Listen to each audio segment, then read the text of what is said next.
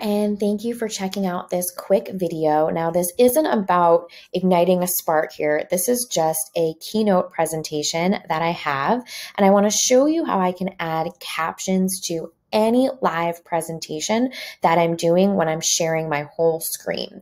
So I'm going to do a workaround. Now, I am a keynote person. I love keynote, but it doesn't have live closed captioning, which is really important to me when I'm giving a live event, especially if there's not real-time captioning software built in.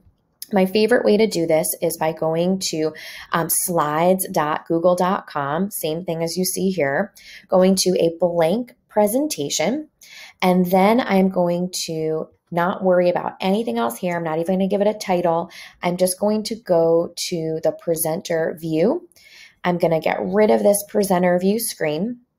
I'm going to make this Google slide presentation nice and big, and down at the bottom, I'm going to go to closed captioning, making sure that it's at the bottom and that it's extra large. And now anything that I have on top of this, including my presentation, will now have closed captioning. So I like having this running at the bottom of my screen separately, even if I was doing a Google slide deck presentation, which I do maybe 5% of the time.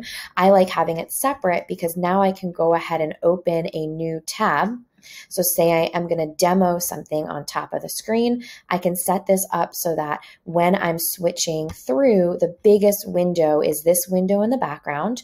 Then I've got my keynote, and now I've got my deck on my Chrome here. So if I wanted to show up something like Adobe Spark, I could model the whole thing. This is an actual presentation deck from a presentation I did for Alabama Reading Association just a few days before I'm recording this, and I was able to keep those closed captioning going at the same time as my whole presentation. So if you want to use my quick caption hack, that's great for any type of live calls. This one is pretty good, even with my Long Island accent. It picks up all of my vowels pretty well here, or makes a quick change up if I am talking too fast. So you can open up this Google Slides presentation in the background, go into presenter view, make sure your captions are on, and then when you are doing anything else, you just layer it right on top of there.